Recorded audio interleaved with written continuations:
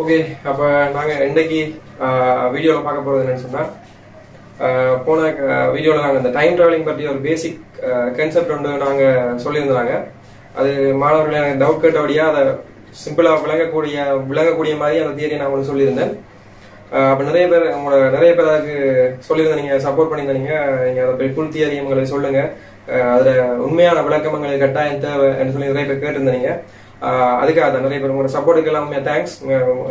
இவ்வளவு சப்போர்ட் பண்ணுவீங்கன்னா எதிர்பார்க்கல, உங்களோட சப்போர்ட்டுக்கு தேங்க்ஸ். அப்புறம் இந்த வீடியோவில் உங்களுக்கு அந்த டைம் ட்ராவலிங் பற்றின முழுமையான தியரி எப்படின்னா உங்களுக்கு சொல்ல போகிறோம். இப்போ இந்த டைம் ட்ராவலிங்கில் முழுமையான விளக்கத்தை நாங்கள் இந்த வீடியோவில் பார்ப்போம்.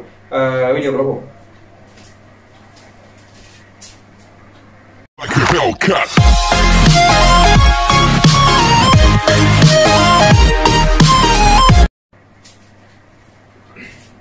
ஓகே, அப்ப நாங்க இந்த டைம் டிராவலிங்கை பற்றி பார்க்கணும்னு சொன்னா, எங்களுக்கு சில முக்கியமான தியரிகள், ஐன்ஸ்டீன் சில முக்கியமான தியரிகள் எங்களுக்கு தெரிஞ்சிருக்கணும். அதுல நாங்க ஏஎல்ல சிலபஸ்ல பாக்குற ஒரு தியரி இருக்கு, ரிலேட்டிவிட்டி தியரி.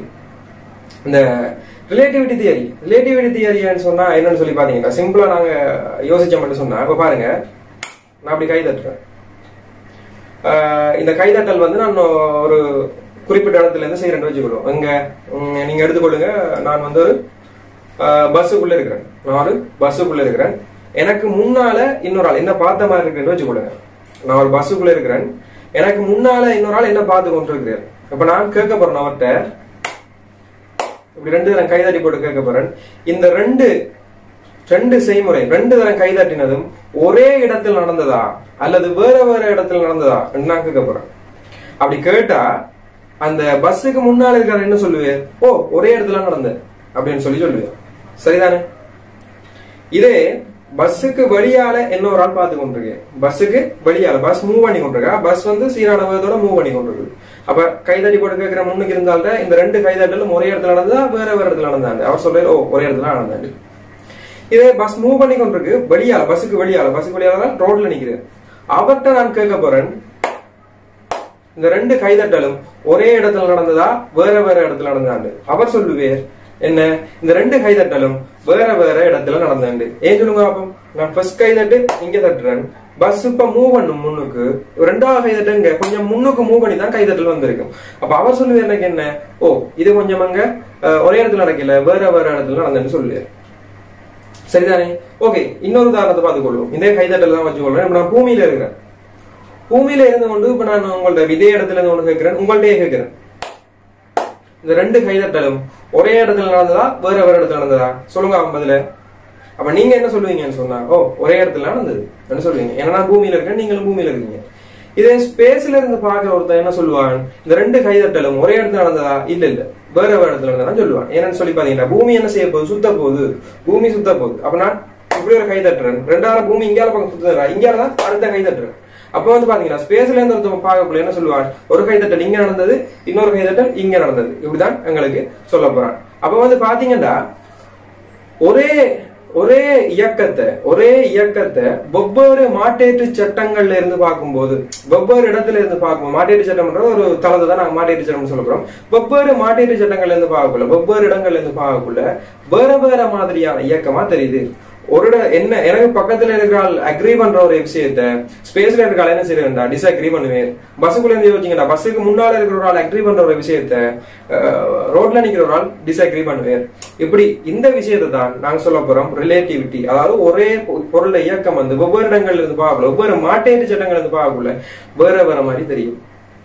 அதாவது இப்ப இன்னொரு விஷயத்த நான் சிம்பிளா சொன்னா, இப்ப நீங்க யோசிங்க, ஒரு ட்ரெயின்ல நீங்க போய் கொண்டிருக்கீங்க, ட்ரெயின்ல போய் கொண்டிருக்கோம், நாங்க அந்த வழித்தடையை புறக்கணிச்சு போட்டு ஒரு போல நான் அப்படி மேல் நோக்கி எறிஞ்சா ட்ரெயின் சீரான வேகத்தோட போய் கொண்டிருக்கேன்டா, 50 கிலோமீட்டர் போவர்னா 50 கிலோமீட்டர் போவர்லயே போகுதுன்னு சொன்னா, நான் மேல ஒரு போல எறிஞ்சா அதுக்கு என்ன கொஞ்சம் யோசிச்சு சொல்லுவா அப்படின்டாக்கண்டு.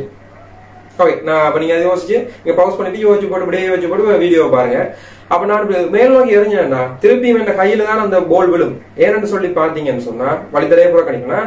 ஏன்னு சொல்லி பாத்தீங்கன்னா, நான் அந்த போல் எறியக்குள்ள நான் ட்ரெயின்ல இருக்கக்கூடிய எனக்கு ட்ரெயின் அந்த 50 கிலோமீட்டர் வேகம் எனக்கு இருக்கு. அதனால ட்ரெயினோடய வந்து கொண்டிருக்கேன். அதே மாதிரி வந்து பாத்தீங்கன்னா நான் எரிஞ்ச அந்த போலுக்கு என்ன செய்ய போறா கிடையா அந்த 50 கிலோமீட்டர் பர் வேகம் இருக்கும். அப்ப இவர் மேல போய் கீழே வந்தாலும் நான் 50 கிலோமீட்டர் அவரோட மூவ் பண்ணக்குள்ள போலும் என்ன செய்ய போறா 50 கிலோமீட்டர் அவருடைய மூவ் பண்ணும். அப்ப போல் இந்த கையில தான் விடும். இதே அந்த ட்ரெயின் வந்து 6 முடுகி இருக்கும்னு சொன்னா ட்ரெயின் வேகம் அடுத்தடுத்த கட்டம் கூடுமா இருந்தா நான் போலை விடுவிக்கக்குள்ள கடைசியா அந்த போலுக்கு 50 கிலோமீட்டர் பர் அவர் இருக்கும்.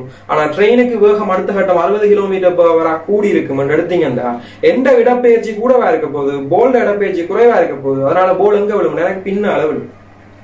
இதே அந்த ட்ரெயின் அமர்முடுகி இருக்கும்னு சொன்னா வேகம் குறையும் சொன்னா நான் 50 கிலோமீட்டர் போட போல ரிலீஸ் பண்ணிருப்பேன். அடுத்த கட்டம் ட்ரெயின் வேகம் 40 கிலோமீட்டர் பர் அவர். அப்ப எந்த டிஸ்டன்ஸ் குறைஞ்சிருக்கும், போல்ட டிஸ்டன்ஸ் அதே 50 கிலோமீட்டர் பர் அதே டிஸ்டன்ஸ் தான். போலுக்கு டிஸ்டன்ஸ் கூட எனக்கு டிஸ்டன்ஸ் குறையா, போல் எனக்கு முன்னால விடும். அப்ப இதுதான் நாங்க ரிலேட்டிவிட்டி தியரின்னு சொல்ல போறோம். சரிதானே? அப்ப எங்களுக்கு வந்து பாத்தீங்கன்னா அந்த புவி சார்பா அதுக்கு அந்த வேகம் இருக்க போகுது.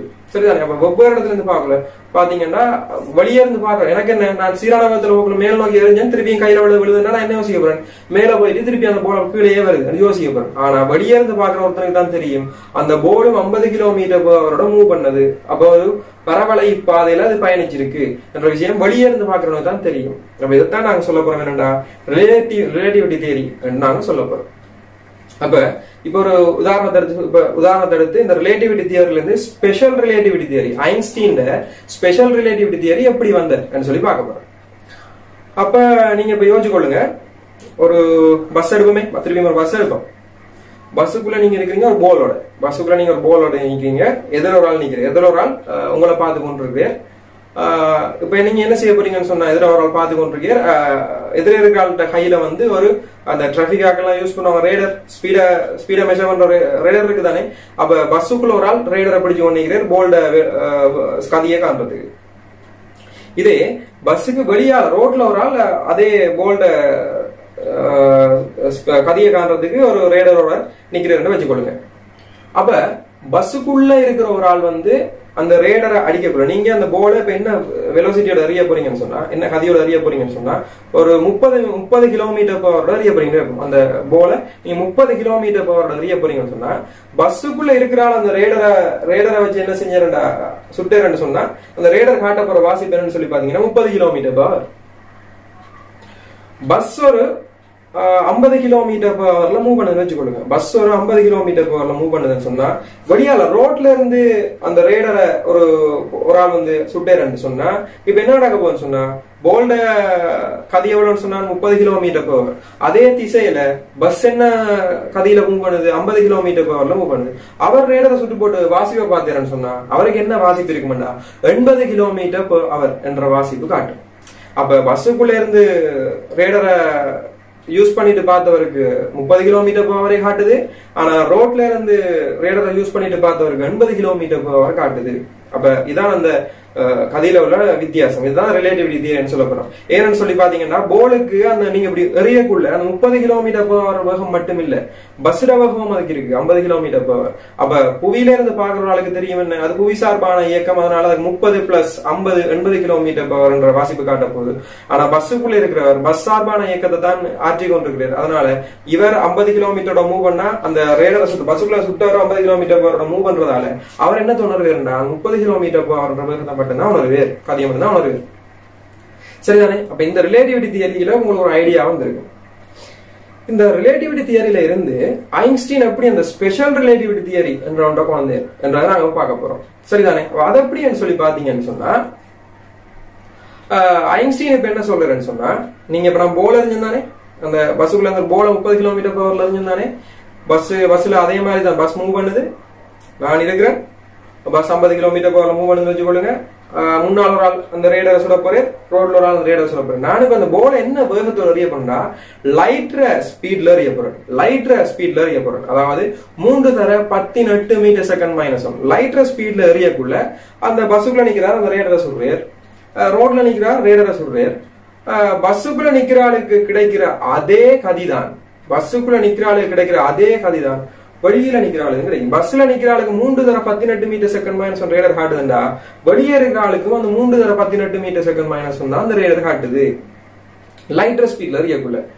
அப்ப இப்படி ஒரு பிரச்சனை வரக்குள்ளதான், இப்படி ஒரு பிரச்சனை ரெண்டு உண்மையான செய்யணும். அது அந்த ரைட்டர் ஸ்பீடோட அந்த 50 கிலோமீட்டர் வர கூடி காட்டிருக்கோம். ஆனா காட்டல, அதுவும் 3:18 தான் காட்டுது, இதுவும் 3:18 தான் காட்டுது. அப்ப இதுல இருந்து என்ன சொல்றேன்னு சொன்னா, லைட்டுக்கு ரிலேட்டிவிட்டி தியரி கொஞ்சம் வித்தியாசமா வரும். ரிலேட்டிவிட்டி அது லைட்டர் ஸ்பீட் எந்த காரணம் கொண்டும் எந்த மாற்றீட்டு சட்டத்திலையும் மாறாது என்று சொல்லி ஐன்ஸ்டீன் ஒரு தியரியை கொண்டு வர. அந்த தியரி பேர் தான் ஸ்பெஷல் ரிலேட்டிவிட்டி தியரி.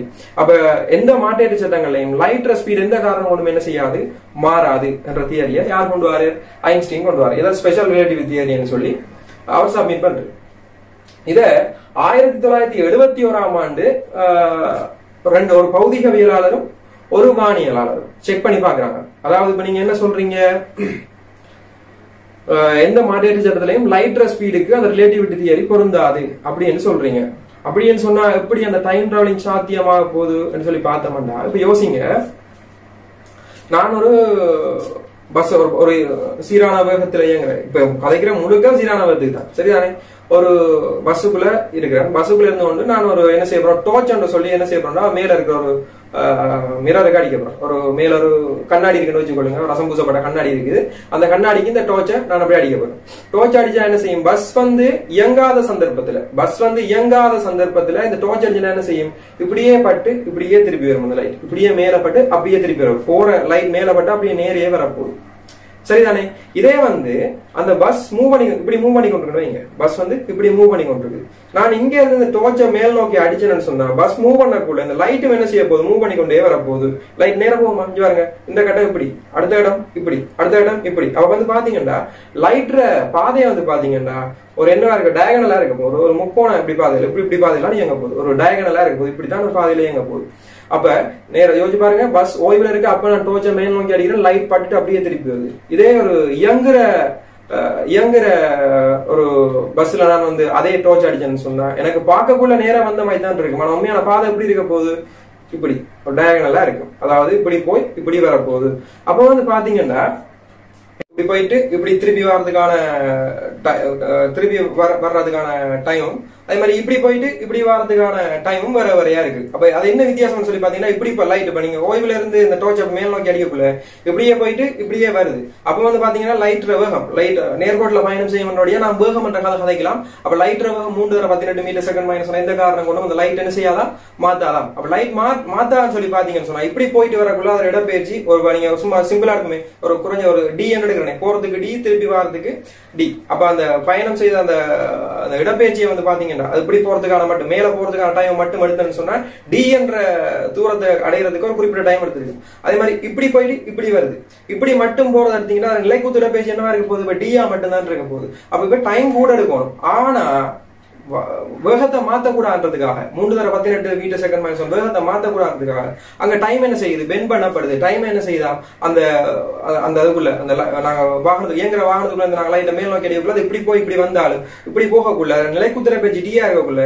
அந்த இடப்பெயர்ச்சியை வச்சுக்கொண்டு 3:18 மீட்டர் செகண்ட் மைனஸ் சொன்ன மாத்தக்கூடாது. வேகம் சமன் இடப்பெயர்ச்சியின் நேரம். அப்ப இடப்பெயர்ச்சி இப்ப என்னவா இருக்க போகுது, அதே அளவா தான் இருக்க போகுது. ஆனா டைம் கூட எடுக்கணும். இப்ப இப்படி போகுது, டைம் கூட எடுக்கணும். ஆனா என்ன செய்யுதா, டைமை குறைக்குது. டைமை குறைச்சுதான் அந்த 3:18 மீட்டர் செகண்ட் மைனஸ் 1 என்றதை மாறாம வச்சிருக்கு. அப்ப உங்களுக்கு இதுல இருந்து என்ன முடிவு சொல்ற வாரம் சொன்னா, ஒரு இயங்குற வாகனத்துல இருந்தீங்கன்னு சொன்னா லைட்ர ஸ்பீட்ல அங்க பயணம் செய்யப்பட்ட இயங்குற 3:18 மீட்டர் செகண்ட் மைனஸ் லைட்ர ஸ்பீட்ல இயங்குற ஒரு வாகனத்துல டைம் என்ன செய்யப்படுது, பெண்ட் பண்ணப்படுது, குறைக்கப்படுது என்று சொல்லப்படுது.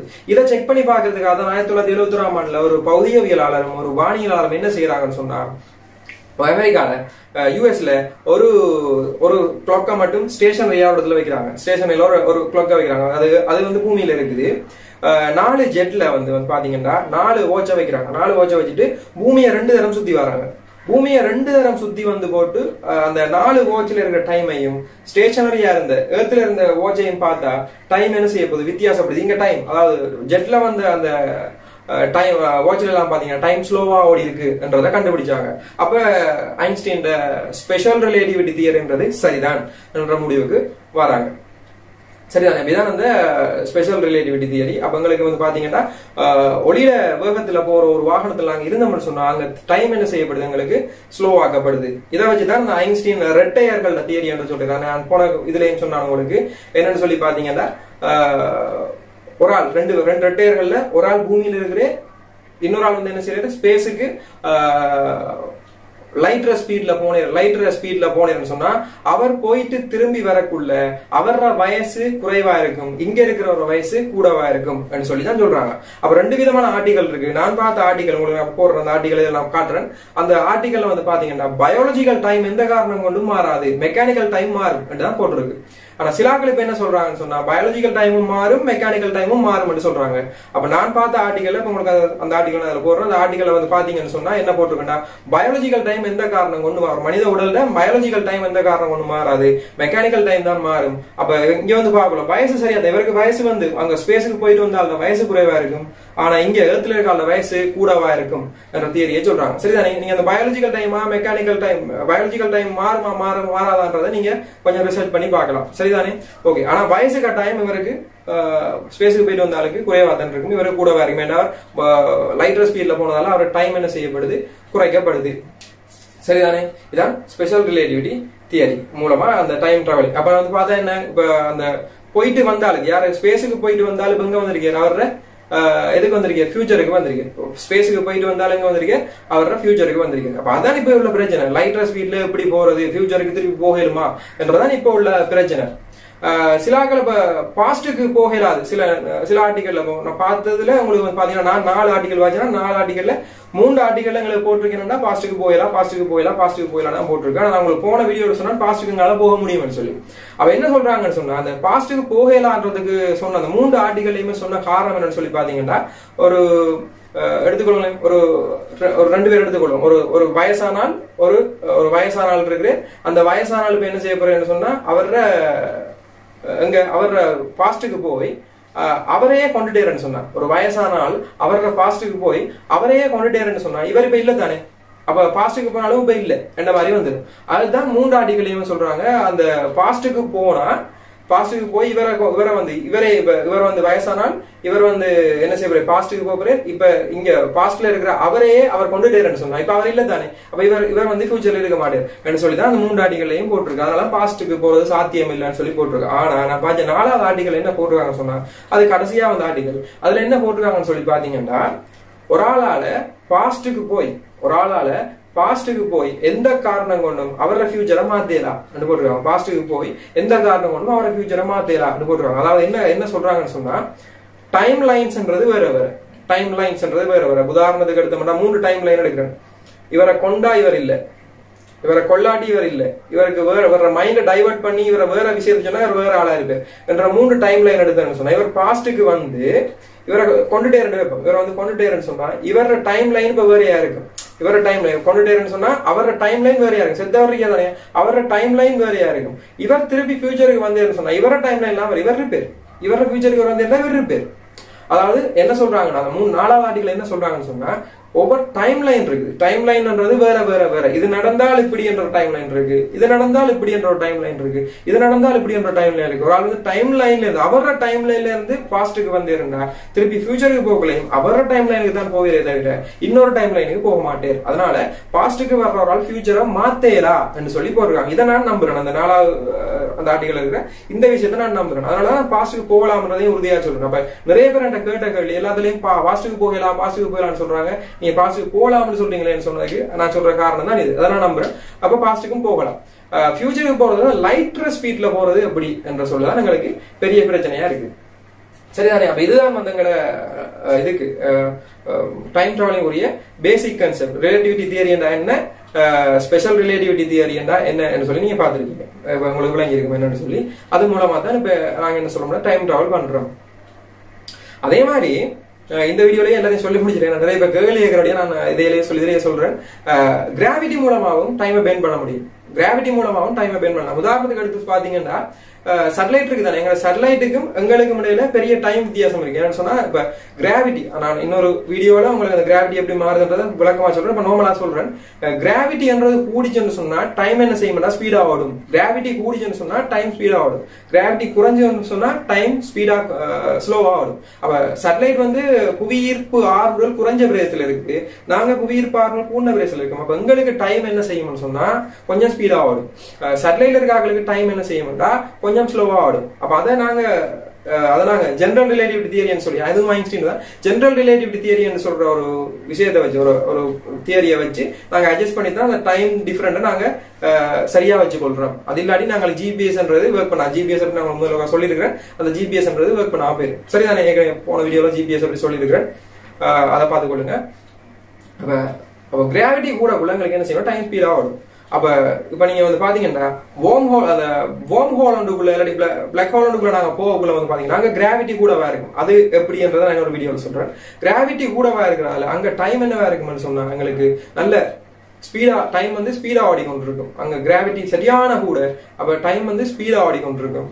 நாங்க அதோட ஒப்புறக்குள்ள பூமியில இருக்காங்க, அதோட ஒப்புறக்குள்ள கிராவிட்டி சரியான குறைஞ்ச இடத்துல இருக்கும். அப்ப எங்களுக்கு டைம் வந்து என்ன செய்யும்னா ஸ்லோவா தான் ஓடிக்கொண்டிருக்கும் என்றதான் அதுல கருத்து. அதாவது வந்து பாத்தீங்கன்னா அவர் அங்க ஒரு 2 செகண்ட் போயிட்டு வந்தேன்னு சொன்னா அங்க 2 செகண்ட் இருந்துட்டு வந்தேன்னா இங்க 5 மணி நேரம் கழிஞ்சிருக்கும். அங்க வார்ம் ஹோலுக்குள்ள போய் 2 செகண்ட் இருந்துட்டு வந்தேன்னா சும்மா உதாரணத்துக்கு சொல்றேன், சரியான கால்குலேஷன் இல்ல, சும்மா சொல்றேன். அவர் ஒரு 5 நிமிஷம் இருந்துட்டு வந்தேன்னா இங்க ஒரு 5 மணி நேரம் போயிருக்கும். வார்ம் ஹோலுக்குள்ள போய் நான் சும்மா உதாரணத்துக்கு சொல்றேன், 5 நிமிஷம் வார்ம் ஹோலுக்குள்ள இருந்துட்டு வெளியே வந்தேன்னா இங்க 5 மணி நேரம் போயிருக்கும், 5 நாள் போயிருக்கும். அப்படியான சான்ஸ் இருக்குது.